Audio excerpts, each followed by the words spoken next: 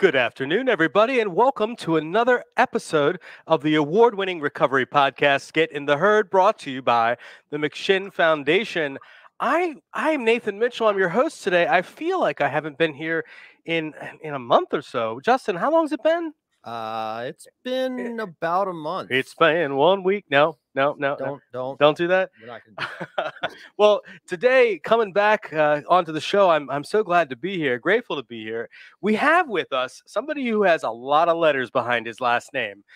Kevin, I know, I love it, right?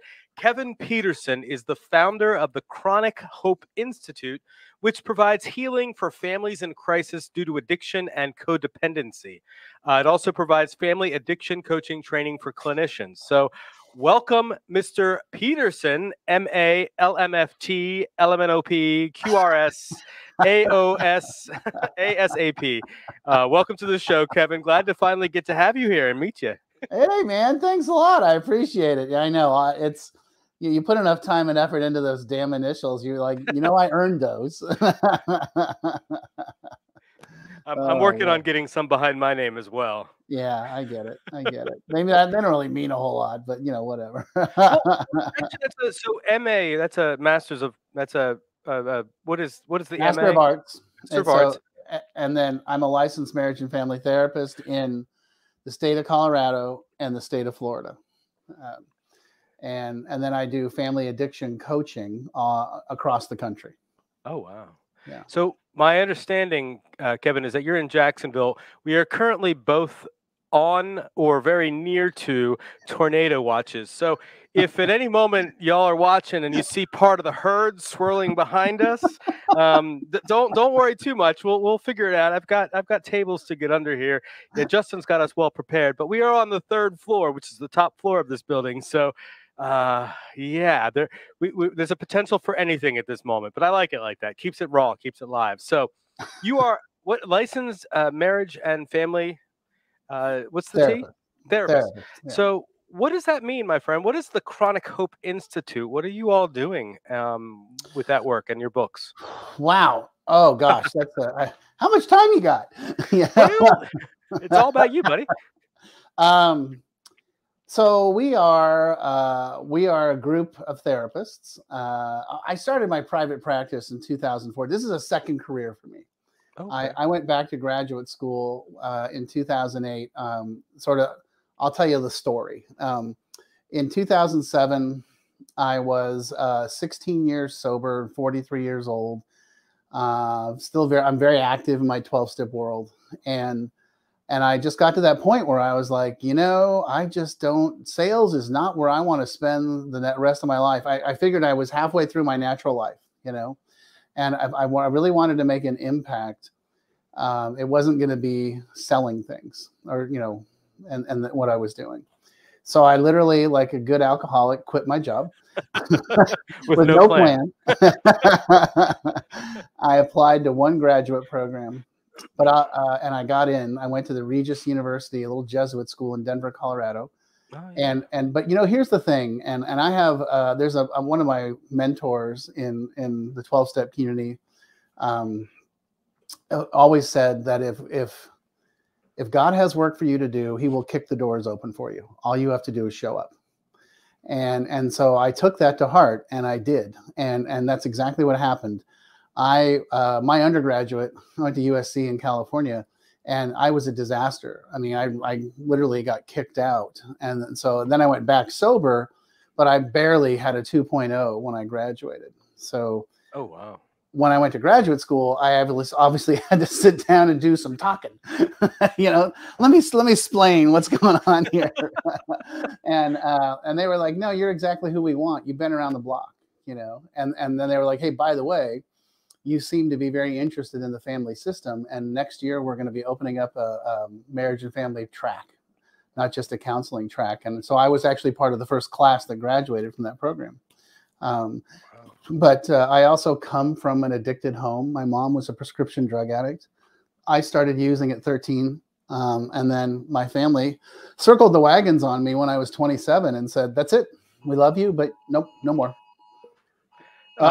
Sorry. So yeah, it's all of our electronics are going off here. Sorry about that, Kevin. It looks like the end of the world is outside right now. So Oh my goodness! I promise you, my phone was on silent. That was mine too. That's the emergency alert system, huh? Yeah, that's like heads up, something's coming your way. Hey, I think that's your ex-girlfriend on a broom out there, Justin. Ex-wife. That's my ex-wife. Oh my God! Oh no! Yeah. Oh, and John Shinholzer just walked in here. He's back there looking at the tornado back there. Hey, John, you want to come say hello? Yeah, we're just kind of free flowing here. This is Kevin Petersen with the Chronic Hope Institute. What's up, Kevin? How you doing, man? Hey, John. I'm up here doing emergency, looking out the windows for the tornado watch. So yeah, I may be the last guy you ever talked to. Run by, you know what time of day it is. Okay, you got it, man. I'll be your watcher. Okay. John's gonna sit here. He's gonna be our watchdog. It's actually kind of fun. I love weather. I love it anyway. So anyway, back to you, my friend. May of 1991 is when you first got into recovery. So God willing, and the creek don't rise. You're gonna have 31 years in a few weeks. On May 5th, 1991 was my first day sober, and that has propelled me through everything, through graduate school, through my internship, through working in a community mental health facility, and then opening up my private practice, swearing to God that I would never work with alcoholics and addicts and their families because those people are crazy. Yeah.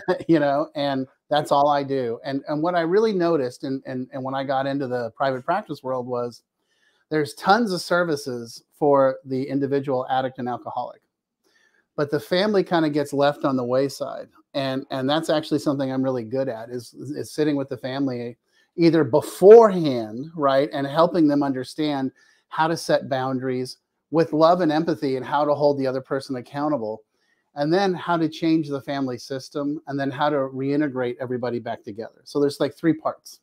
Yeah. Well, and you've got 2 books that you've published, Chronic Hope, Parenting the Addicted Child, and Chronic Hope, Families and Addiction. Tell us, with all the experience that you bring to the table and working with families and working with children, John, take care, John. Sorry. Was that a cow? Yeah. We actually have a couch over here. I'd like to say we're usually a little more organized, Kevin, but the reality is this is the way it is. This is authentic recovery here. That's okay. But, I love this. I love this theme. Going back to you, of course. I love this theme of what you do because, one of the greatest things that has happened to my mother and my relationship with my mother in recovery is her learning how to say no to me, and learning to stop enabling me and setting herself up for disappointment and pain, and while also not helping me find the tools myself, to live life on life's terms. So what have you found to be like the basic tenets, I guess, in relationships with the family of the addicted person? Well, there's a lot, but the initial conversation is always, them explaining to me, the family, explaining to me what a great person the person is when they're not drinking or using, and how but they just can't seem to control the alcohol or the drugs. And when that happens, all hell breaks loose. And, the story. I mean, they're dipping into the college fund for the kids, or they're, pawning the car or whatever it is they're doing. And the family, generally when the family gets to me, they've kind of tried everything. They've tried the gentle approach. They've tried we're going to sit down and rationalize and reason with them and talk to them. I don't know about you, but my parents tried over and over and over. And I was like, and then just did the opposite, Yeah. And so, what I teach people to do is hold boundaries in 3 categories: drugs and alcohol, work and school, and behavior in the family. And I show them how. So my books are not academic. They're not novels. They're how to. People, by the time people get to me, they're like, what do we do? I need to know what to do. And I need you to coach me on how to do it. And so I'm like, great, we're going to have 3 areas. We're going to have, call it boundaries, accountability, and structure. So let's just take drugs and alcohol. The boundary is no drugs, no alcohol. The accountability is you have to do drug testing and breathalyzing, on a regular basis. The structure, which is rewards and consequences, right, is that if you pass the tests, you get all the benefits of being a member of the family. If you don't, you don't. And it's okay. We still love you, but we're going to respect your choices and your decisions. Does that make sense? It does. I'm interested. Yeah, this is interesting. Please keep going. Okay, so the concept here is about helping them understand, because every family I talk to says the same thing. Oh, we've tried boundaries, they don't work. I'm like, no, they work. You just didn't hold them. Yeah, and they don't know how, because nobody sits down and talks to them about that. So I give them a concrete plan. No drugs, no alcohol. We're going to do a weekly drug test. We're going to do, we're going to use a SoberLink device, or we're going to use a, whatever. You can go on Amazon and buy a breathalyzer or whatever. And it's going to be black and white. And we're going to tell the person, look, it's your choice, but we're no longer going to allow you to take the family, down with you, and what I always tell the families is every morning you wake up and you open the front door and then here comes the car for the roller coaster, and you make a choice to get on or to get off. It's totally up to you. And one of the things that I really try to help people understand is you don't have to get on that car. You can let that roller coaster go by and choose to not be a part of it. Whoa. And that's hard for them, right? Yeah. Because their job has been maintaining that person's life. And now they're like, well, wait a minute. If I don't get in there and make sure the trains run on time, who knows what'll happen? I'm like, right. But see, you also need to allow that person to start experiencing the consequences of their actions. And if you keep stepping in and softening the blow or eating the consequences, they're not going to learn anything. Now, let's be clear. If somebody's doing, cocaine, meth, opiates, that kind of stuff, I have a much quicker trigger. I mean, normally if it's marijuana and alcohol, I'm like, let's try it for 30 days and see how it goes. That stuff, people, I mean, we all know the whole fentanyl thing right now is it's terrifying is the only word for it. And so when we get to that, I'm like, no, let's just go straight to intervention and treatment. And in my books, I show people, here's how you pick an interventionist. Here's how you pick a treatment center. Here are the questions you should ask. Here's who you call. Here's how it works. And that's like the first section of families in addiction is if you have an active person in your family system, here's what you do. By the way, both books are available on PDF for free. Oh, wow. Okay. That's awesome. I believe in giving everything away for free. So, go online, go to my website, chronichope.us. Right on top, there's a banner. I think you click here for free book. Just take the book for free. Take it. All my interviews are on the website. All the information, if you'll allow me, I'll take this interview and put it on there. I want people to have everything for free. And Justin is putting the link in the comment in the scroll right now. He's about to put it in. It's chronichope.us. Yes. That's correct? Yeah, that's he's it. Putting that in right now, and it should be going through. We'll have it in the comments as well. But I'm looking at the page too. That's amazing that they're for free, because I was gonna pimp you out with Amazon here, but free is better than Amazon. So anyway, please continue.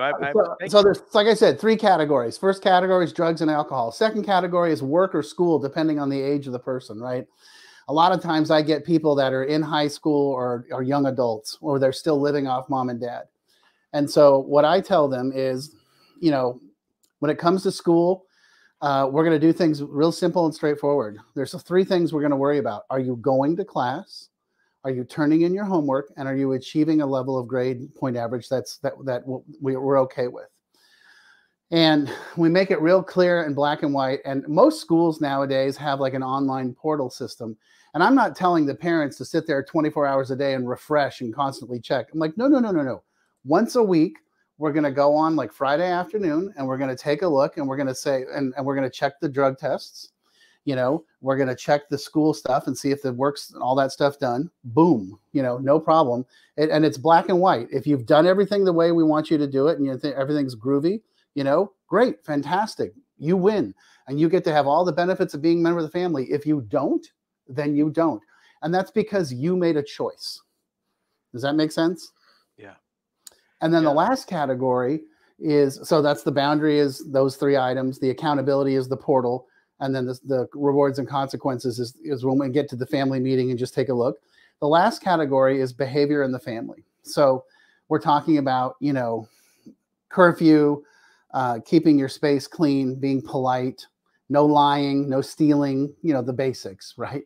You know, and again, what I preach is we're going to have a weekly family meeting, like Friday night or Saturday morning. We're going to review everything, and it's black and white. If you've passed the drug test and done your schoolwork, or gone to work, you know, whatever the combo package is. If it's half work, half school, great. Then you can help participate with us financially. You know, if you're just working full time, but you're living in our house, great. You'll be paying rent. I mean, we're going to teach you how to be an adult, right?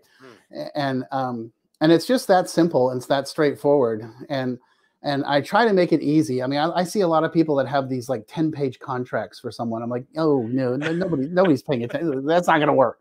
Make it 1 page, simple, black and white. You know? Well, the reason I'm laughing, Kevin, is and my mother and I are great now. And there was a time when I had just gotten out of jail the first time. I just had the first legal consequence for my using. I was 41 at the time. I'm gonna be 46 this year in a few weeks. Yeah, I'm gonna own the 46. Anyway, the point is, my mother did the same thing. She put together this contract, and it had all these stipulations I won't use, and she was really keen on me getting on top of my debt at the time, and which whatever. But yeah, I'm not gonna go out thing, and I was high as gas when I signed it, you know, and I mean that was never obviously gonna stick. It was never gonna be useful. And, you know, I think when I had gotten arrested and I had to move back in, before I moved back in, she asked me, you know, is this something, you know, is this a serious, mind you, you know, I'm coming off of methamphetamines. You know, is this a serious problem? She asks me, or is this just a recreational thing? And of course I'm like, oh, it's just a recreational thing. I don't do it all the time. I mean, you know, and then, you know, and we spiraled down from there.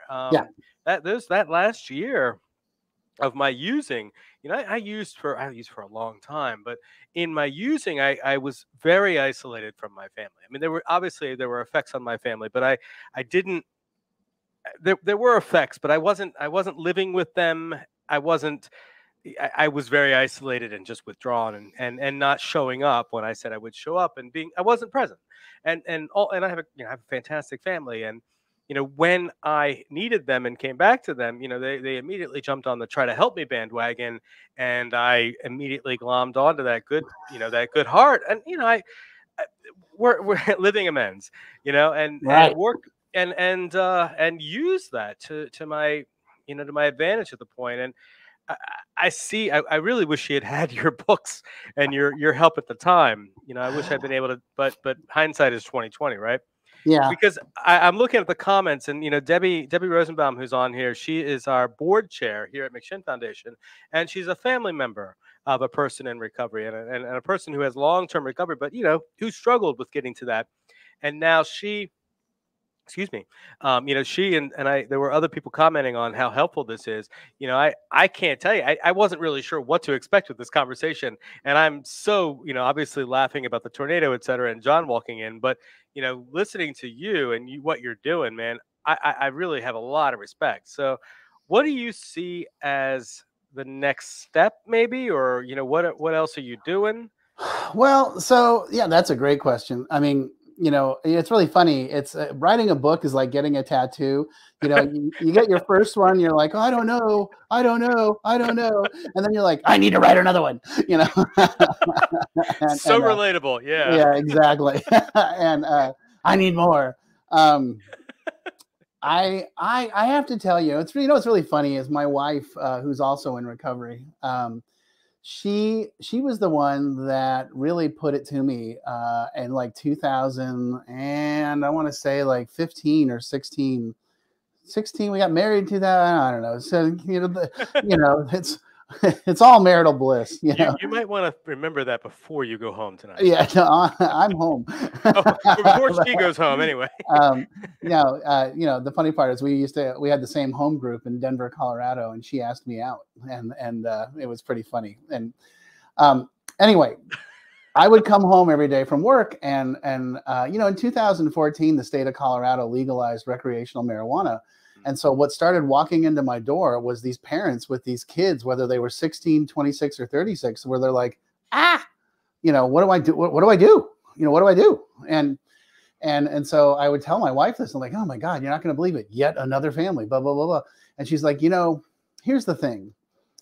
Your message needs to be carried to a larger audience than one family at a time, because there are people out there dying, and they need to hear what you have to say. They need to have access to your system of how to help the person. Setting boundaries isn't about punishing the person. It's just about making it clear that, hey, I love you, but I'm no longer going to let you destroy the family, and if you want help, I will get you help, but you have to take the help.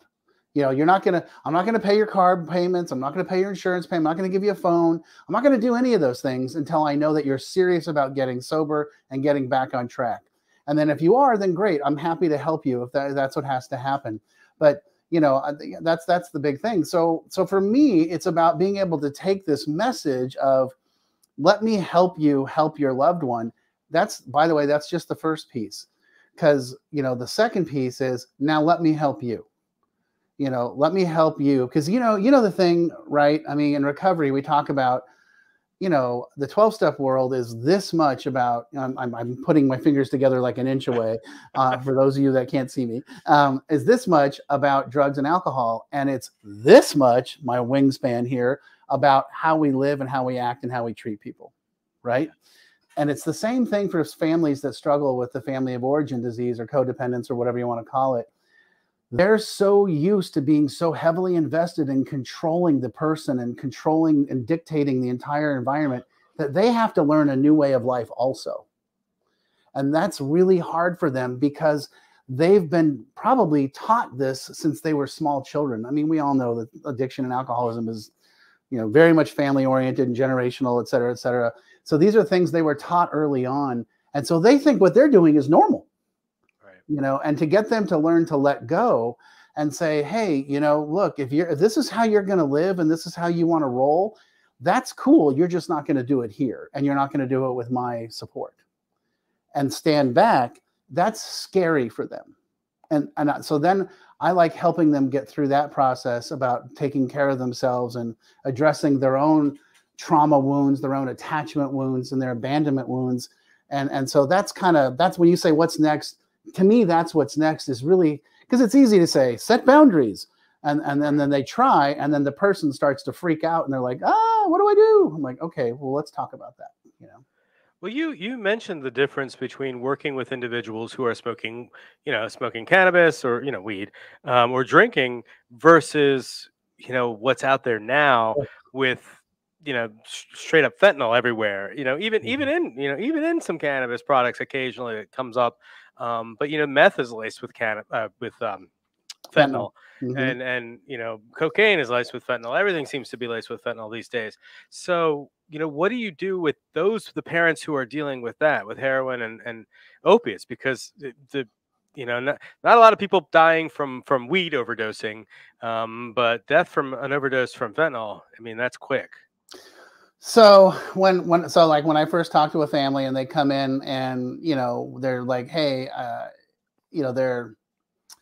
this person struggles with, like you said, meth, fentanyl, opiates. I'm like, okay, well, so we can definitely I call it that, like those three, the boundaries, accountability, and structure in those three areas. I call that plan A. Okay. And like in my book, there's like a worksheet and I make it really simple and easy, So I tell them we can still put together plan A, but we're probably going to try it for like a week, And the truth is, most addicts at that point are going to be like, yeah, I'm not doing any of that. you know, and Oh so yeah. then we, you know, they're like, no, I'm not going to do it, you know, and then you know the whole cavalcade of nonsense. You can say bullshit. Okay, You can say bullshit. all the bullshit starts. You don't love me. I'm the victim here. You hate me. This is your fault. And it's like, by the way, I said all those things, you know. Yeah. I was about to say that sounds familiar. Yeah, Justin too. Yeah. Really, it's not just me, huh? and you know, by the way, the reason why I don't really enjoy working, I mean, not just doing, but I really don't work with individuals on a drug addiction and alcoholism, because I'm like, it's simple. Go to AA. Leave me alone. You know, get a sponsor, work the steps, stop bothering me. You know, and then once you do that, we can talk about your stuff, but don't come here thinking I'm going to get you sober. I mean, that's moronic, you know. And by the way, we're just going to incorporate that in the peer recovery specialist manual here in Virginia. You know, we're going to be training peers. Just get over it. Go to AA. You'll be fine. Just don't use. I mean, Stanford University, where I was born in 1964, did a study in 2020 on what is the most effective method for alcohol abstinence. And they looked at, I mean, this is Stanford University, right? It was a school of psychiatry. They looked at psychiatry, psychology, therapy, blah, blah, blah, blah, treatment. You know, guess what the answer was? AA. Oh my God, who would have thought? You know, and it's so simple. Anyway, where was I?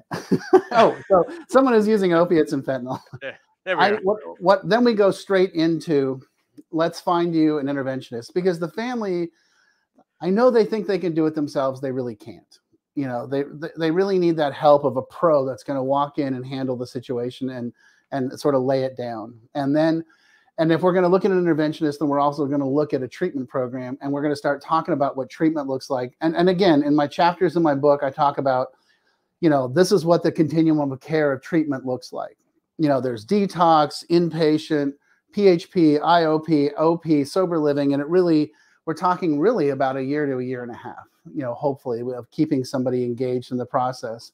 And then how to get there, how to afford it.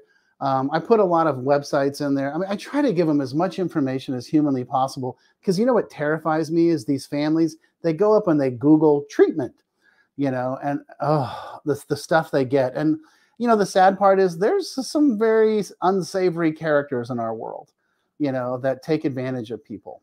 You don't say. I know. You don't say. Let me tell you, I've had families come to me and say, I've spent $250,000 on my kids so far. And I'm like, why?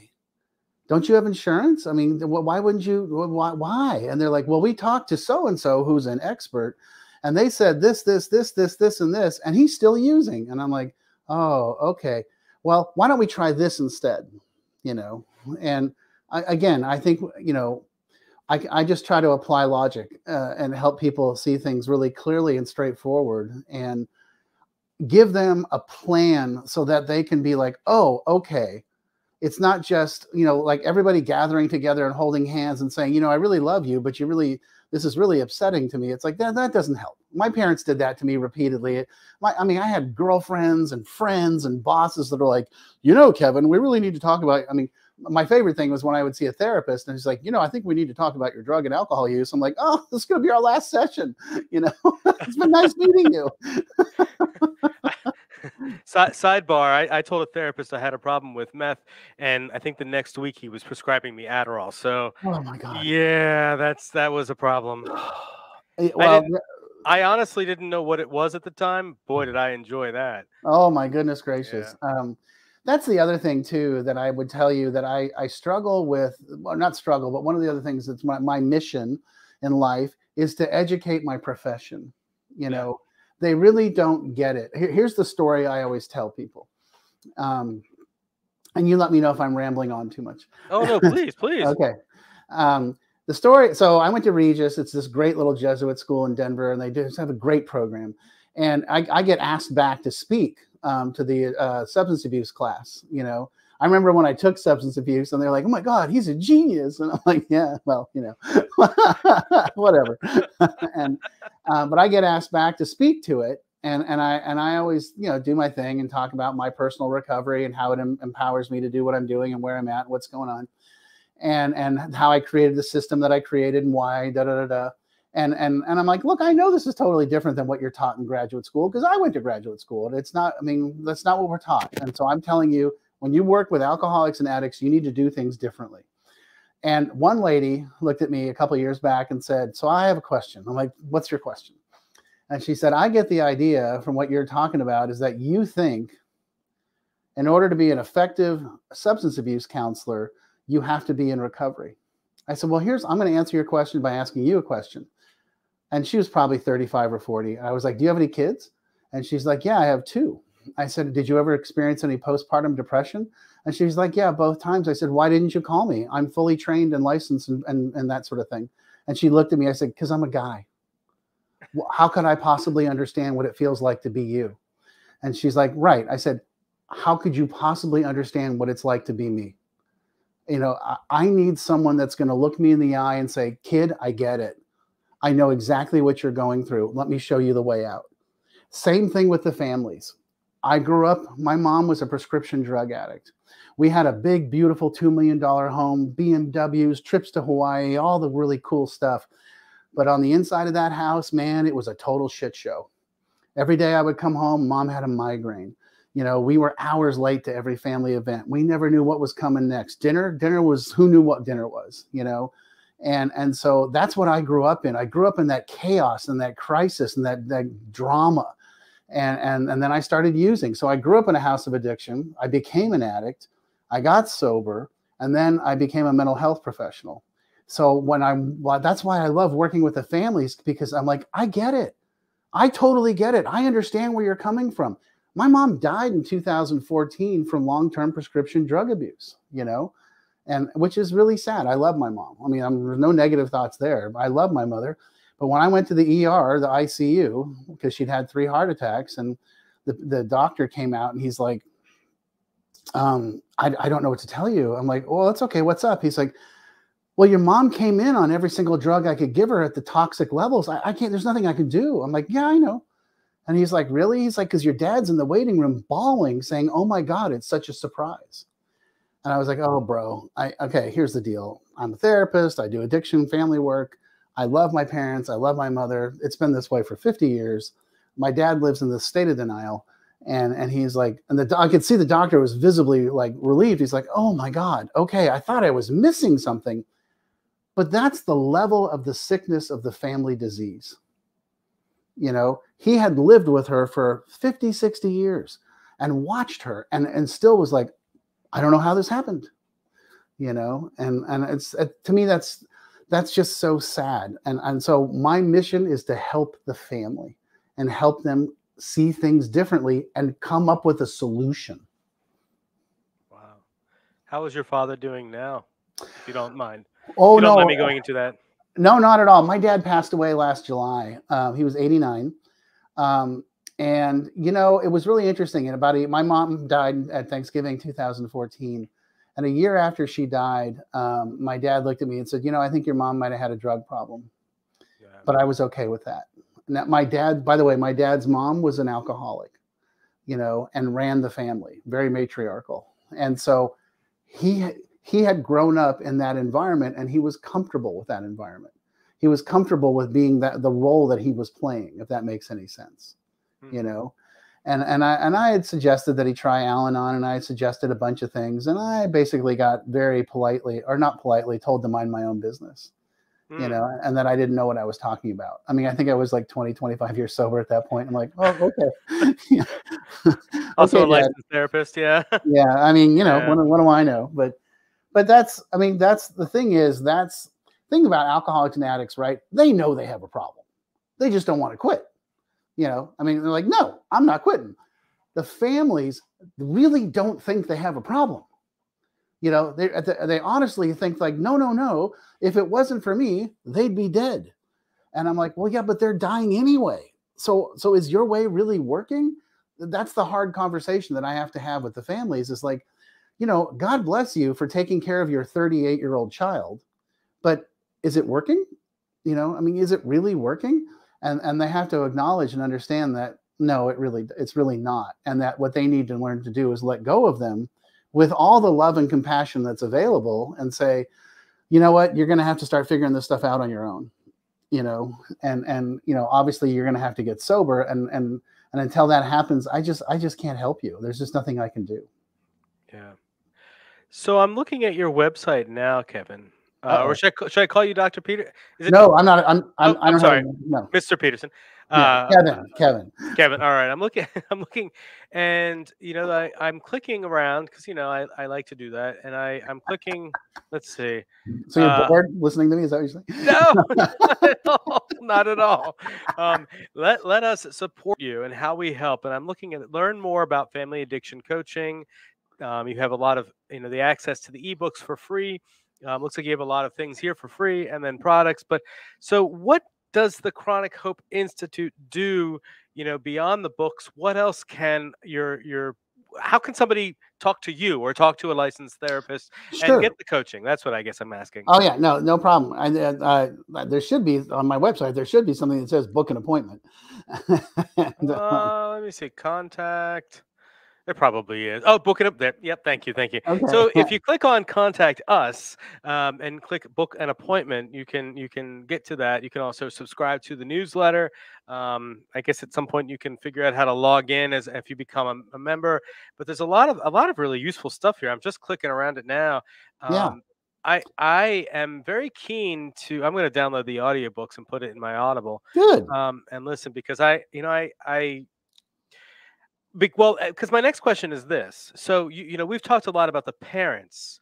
How does this work for the individual, like the sons and daughters who have alcoholic or addicted parents? How does that work? I And I get know that all the time. the dynamic shifts, but it's still a lot Yeah. of the same thing, isn't it? Well, it is. It's really the same. I mean, it is the same thing. It's about learning how to set limits and boundaries with the people, whether regardless if they're your parents, your spouse, your children, your coworker, your buddy, whatever. It's about being able to look them in the eye and just saying, I love you, but until this changes, I'm just going to, limit my access to you. And I had to do that with my family, with my parents. I told my mom, I love you and I'll always love you. You're my mom. But, until this changes, I'm not going to be, I'll spend time with you, but it's just going to be limited, because it's really uncomfortable for me to be around someone who's high all the time, after she died, and my sister and my wife went into her house in Colorado. And literally we had a great big giant box of all the prescriptions that she had been shopping around. And then literally, I'm not kidding, a pad, like a collection of unfilled prescriptions, like about an inch high of painkillers and all sorts of stuff, and anti-anxiety benzos and SSRIs and all sorts of crazy stuff. And, and so I just, it's really about learning how to tell your family member, I love you. I want you to get help, and I will help you get help. But if you choose not to get help, I'm going to choose to keep up some really strong boundaries. Yeah. And that can be mom and dad. I mean, trust me, I work with plenty of people that we're talking about their parents. Yeah. The boundary part and sticking by those boundaries, I know in my active addiction I was always the one trying to set the or to set the boundaries and go past those boundaries. Yeah. This is how I need you to help me. I need you to do this for me, and that will help me. Yeah. I it's always $40. I just need $40. It's funny because I get that a lot today, in my role as a recovery coach. Yeah. With participants who have gone back out, and it's hit me up after, hey, can you help me out with $40 for the guy? I'm like, man, $40, dude. I know what $40 does. You forget that I'm a person in recovery. $40 is almost a trigger for me, almost. Yeah. No, I get it. And yeah, it's like, I'm going to help you, but I struggle with the boundary part now too. And, sure. and having, being in recovery, I'm just a little over 4 years at this point, so I'm still fresh. And I recognize that in my interactions with people, because my people pleasing is coming. I'm not as people pleasing as I used to be, but it's there, and it definitely rears its head when I'm hungry, angry, tired, lonely. Hungry, angry, lonely, tired. Yeah, sure. Haddle versus halt. But those things definitely come out for me, and I get that a lot. It's always, hey, can you take me over here? Hey, can you pay for my phone bill? I'll pay you back in a day or two. I'm like, I love you, but like I don't have it like that. And I'm sorry. Well, Yeah. not see, I struggle with the not apologizing part because I'm still apologizing when I can't do things for people. And a lot of what I do with the families, the continued work that I do. So let's say we've set the boundary, we've told the loved one, hey, you got to quit drinking, you got to quit using. If you're willing to follow this path of these boundaries, we'd be happy to help you. And that person is like, yeah, no, I'm not going to do that. Or all the stuff starts, all the hustle starts, right? Yeah. And then that's when the family comes back to me, and they're all of a sudden they're like, oh, he says he called the drug center and that he went in there. And I'm like, okay, time out, stop. I'm going to ask you a question. How do you know when an alcoholic or an addict is lying? It's when their lips are moving, and they just kind of look at me, and I'm like, I'm not saying your kid or your husband or your parents are bad people. They're lying. And because the truth is the truth. You go to the drug place, you pee in the cup, you get the results. Right. You go to school or you go to work, you do your work, you get paid. You go to school, you turn your work in, you get credited for it. It's black and white. We have to stop living in this world of, oh no, here's the exception. I mean, and it's the same thing. It's always like, oh, he said he called the recovery coach. And that guy never called him back. And I'm like, really? That's funny, because I was on the phone with that guy this morning and he showed me his phone and there's been no calls. Oh, and I said, so we have to get into that black and white world of accountability. That's a big thing, right? In sobriety, is that there's no fudging. It's you either did it or you didn't. Right. And let's just call it what it is. And that's really the thing when it comes to helping the families understand, oh, well, he says he needs, here was one, this is a real live one from a couple of weeks ago. Oh, well, she's in her IOP program and sober living, and she says there's no food and there's nothing to eat. So I sent her a bunch of money on her, Uber Eats program. And I'm like, oh no, let's not do that. Let's not, no. I said, I know that treatment program. I know the owner. She's a very close friend of mine. I know the other girls that she's in there with. They will feed her. Her recovery coach will come get her and take her to go grocery shopping. Oh, as a matter of fact, she did that same day. So she's hustling you. And they were just like, oh. I said, it's okay, but you just have to get to that point and realize being a recovering addict and an alcoholic, I got so used to lying about everything just instinctively that it would just come out of my mouth. Hey, Kevin, did you do this? Oh yeah, no. And I'm like, why am I lying? This is really weird. But then that takes time to unlearn. That instinctive pathological lying. But for the family, it's about teaching them it's okay to say no. One of my favorite sentences is, no is a complete sentence. Don't have to, no, no negotiating, no compromising. No means no. Mm-hmm. It's funny you say that, Kevin. I was doing a module on self-care during a training last week. And I was training. We were training a bunch of other peer recovery specialists to become trainers of trainers. So it was a training of training, which was an amazing class. If anybody from the class is watching right now, y'all were amazing, and I'm so grateful to have been part of that. It's my first time out doing that. I've done trainings before and facilitated plenty of groups, but doing this particular training. And so one of the modules I did was the self-care module, and me just burrowing right into it without really thinking too much, because it was literally handed to me and said, hey, do this. And I went, oh, all right. The first thing I thought about was things that make me happy. And I started, and I'm so grateful that these were all real seasoned professionals, a lot of them, different levels, but seasoned people. And it quickly became not just about the things that were fun, which was I'm grateful for. And a woman shared that self-care for her was saying no, and I was like, and I glommed on to that, and I said, let's practice that. And I had everybody screaming no repeatedly. There was like 30 of us screaming no. But it Oh, felt so cathartic, so just so yes, I don't have no, I don't have to do everything. No, no, yeah, no. yeah. Well, and the funny part is, right, when you get somebody that can start setting that boundary and saying no, and I'm going to take care of myself, the next thought that comes into their head is, oh my God, I'm being so selfish. Yeah. Oh yeah, absolutely. And I'm like, Yep. and I work so hard with them to be like, no, no, no, no, it's not selfish. That's called self-care. And self-care is okay. And you can take care of yourself. And it's I mean, and I get it. The other person's gonna throw a fit because you're going about your day and everything's groovy, and they're like, I'm having to eat top ramen and you're going to get steaks. It's like, well, yeah, I went to work and I earned that money. So that's kind of what happens, when you, I mean, and literally this morning had this conversation with someone who got a text from the family member that said, I'm out here busting my ass for minimum wage, and again, I barely can afford the food and the alcohol that I need just to get by. I'm like, time out. What? I said, did you hear what he said? And they're like, yeah, I get it. I said, I mean, come on, and I said, but that's the kind of stuff we have to.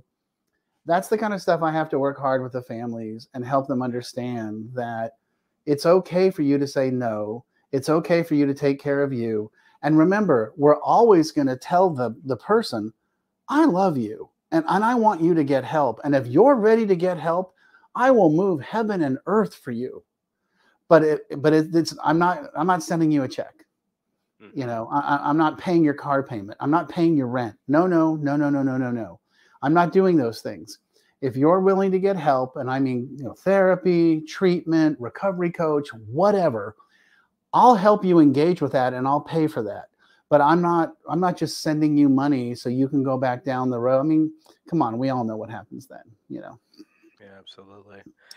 Kevin, my friend, this is an incredible wealth of resources here. The Chronic Hope Institute. I have to tell you, I love that y'all capitalize the article at the beginning. I'm a big fan of that. But the Chronic Hope Institute and Kevin's 2 books, which are available free for PDF in PDF form on his website, chronichope.us or chronichope.us. And those 2 books are, I just lost the titles right here. I think they're really cool. The pictures, by the way, great stuff. Yeah, no, I love the covers. What are the names? Parenting the Addicted Child. Parenting the Addicted Child. And Families and Addiction. Families and Addiction. Fantastic. Kevin, I know that we could sit here. I know I could sit here and talk to you for the rest of the day. I've enjoyed this conversation. Is there anything else you want to add to this? Because we're coming up on just about an hour here. Do you want to add to make sure that we haven't covered? Well, I think it's important. I mean, you asked like what's next, and I think there is, by the way, like a 3-hour video training for family video online educational course that I think right now it's like $27. It's really, I mean, look, I'm in private practice. I don't take insurance. It ain't cheap. But at the same time, I offer everything for free, and I offer like a 3 or 4 hour video course for like $27. And it's, I mean, the resources are there, and I'll be clear, I answer every email we get. So if somebody wants help and wants to know what to do or where to go, what's going on, all they got to do is email me. There's a contact us there. It's Kevin@chronichope.us. And I take the same approach. If you are willing to get help and as a family and want to fix and change things, I will help you. I will always make sure you get help. Excellent. I'm looking at your offer right here too. A Parent's Guide to Addiction. A Parent's Guide to Addiction. A Parent's Guide to Helping the Addict in Your Life and Getting Your Family Back. What you'll get: unlimited access, a lifetime access to the Chronic Hope's virtual course, a $497 value. The free emergency triage call with one of our experienced coordinators. Yep. That's $137 value. I bet that's a really helpful thing. Access to the Chronic Hope private Facebook group and monthly live Q&A sessions within the private community, all for the price of $27. That's amazing. Yeah, that's actually really amazing. I'm sending this to my mom. My mother has the good fortune of having two of us in recovery, Ah, um, yeah, yeah. and an ex, actually probably two exes. Oh, Yeah, she's an amazing woman. yeah, Um, yeah.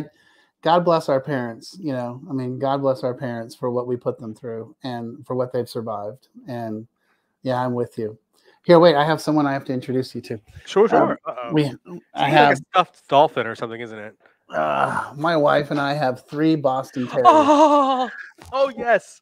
This is Oh, Stella. Stella, Stella. Yeah, that's right. She was named after Stella from Streetcar Named Desire. Oh, fantastic. Hi, Stella. Stella She's looks tired. she's a year and a half old. Um, Oh, we got her look at in that. the midst of the pandemic from Decatur, Alabama. She was actually born deaf, so she's totally deaf. And but she's our baby. But Boston Terriers are part of the recovery program around here. Oh, I need to, I rent and I can't have pets where I am, Yeah. but that's, maybe I need one of those emotional support animals. She is adorable. Bye. Hi, Stella. I know She's she can't hear me, but well, but she's trust me. If you met her, you'd never know. She's a firecracker. She's the sweetest thing on the planet, oh, right, kiddo? she's all shy and sleepy right now. Uh, that's the life of the Boston Terrier is pretty much either dead asleep or chasing squirrels. Those are your options. I love it. Well, there's one last comment from Debbie down there. What does Debbie have to say, Justin? Can you see it? Debbie says, "Thanks, Kevin, for using your lived experience to help parents." Debbie, I'm glad to see you. We got to get you guys back on the show at some point. Maybe if you can bring a pet with you.